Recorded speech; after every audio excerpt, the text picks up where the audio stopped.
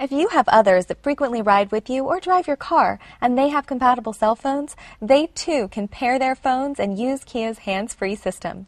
In fact, up to 5 different phones can be paired. So let's say that you and a friend have paired your phones to the system. You're both riding in your Kia, you make a few hands-free calls, and now your friend wants to make a few calls. To have Kia's system switch to your friend's phone, what do you have to do? It's real simple. You just have to select your friend's phone in the system. Here's how. Press the setup key. Select Phone by turning the tune knob. Then press the tune knob to choose the phone. Turn the phone knob to Select and press it, then select the desired phone from the list on the display screen, and then press the tune knob. The system will now connect to this phone. Once the connection is complete, your friend can use the system to make and receive hands-free calls. Here's another situation you may run into.